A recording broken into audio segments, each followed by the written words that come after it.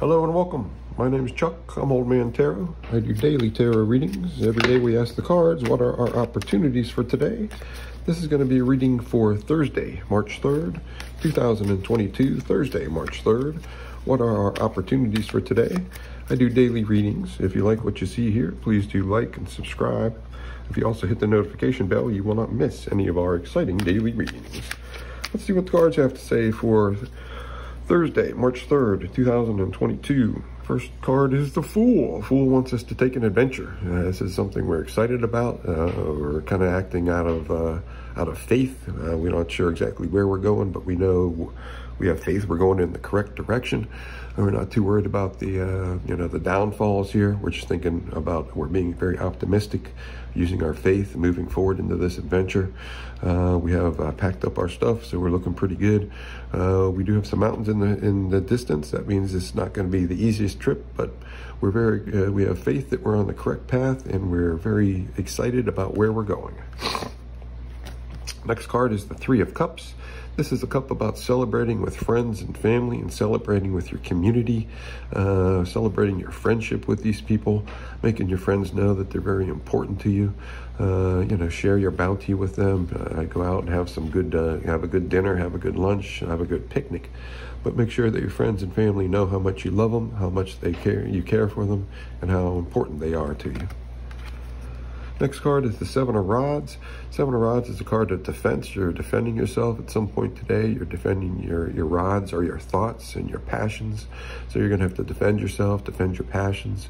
It's going to look like a long-term defense that's going on. You're going to be victorious, but this guy doesn't seem to go away. He just keeps coming back and back. I think this is the third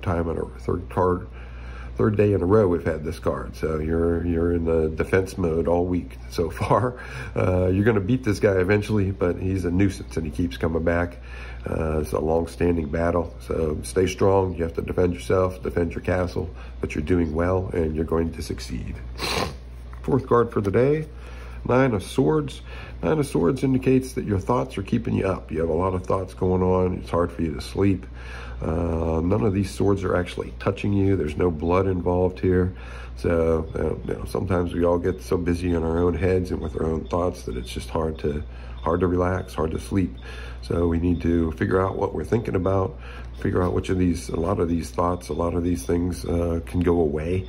A lot of these are made up in our own head. There's usually only one or two main thoughts that are keeping us awake. The moon's out here. Let's use our intuition, see if we can figure out what's bothering us and get rid of some of these thoughts that are just made up problems that we've made up ourselves. Last card for the day is the Ten of Cups. Ten of Cups indicates you end up Wednesday feeling great. You feel very lucky. Your cups are full. Your cups are your emotions and your love and your intuition. You're very happy with your family. You're very happy with your friends. You feel like you have a lot of love in your life, a lot of good emotions in your life. Celebrate this feeling. It doesn't happen every day, but when it does happen, just make sure that all your friends and family know how much you care about them and how important they are in your life. So, Thursday looks like a great day. You're off on an adventure. You feel very excited about this adventure. You have faith that you're on the right track and you're going to go to a good place.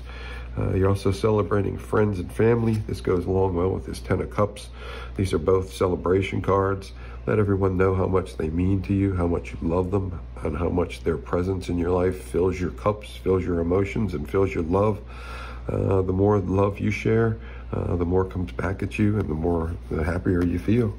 You do have, there is some turmoil late in the midway through the day. You have to defend yourself, defend your emotions, and you have a lot of thoughts. Sometimes we get off track and start thinking bad things, and one thought can build on another. Try to stay in control of your thoughts. Maintain, if you think good things, get rid of those bad thoughts. Figure out the one or two thoughts that are driving all these main other thoughts. Get rid of those, or just concentrate on the thoughts that you can control. A lot of times these swords go away and you'll be able to get a good night's sleep. That's it for Thursday. I do daily readings. My name's Chuck. We'll see you tomorrow.